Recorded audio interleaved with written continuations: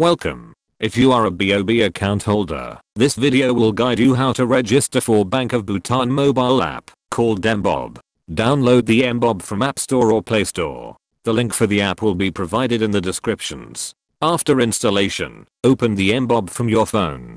As you are the new user, you need to register for mBOB, therefore select this button. Please read the terms and conditions governing the usage and operation of mBOB carefully. After you have read, understood, and accepted the terms and conditions, press the I agree button.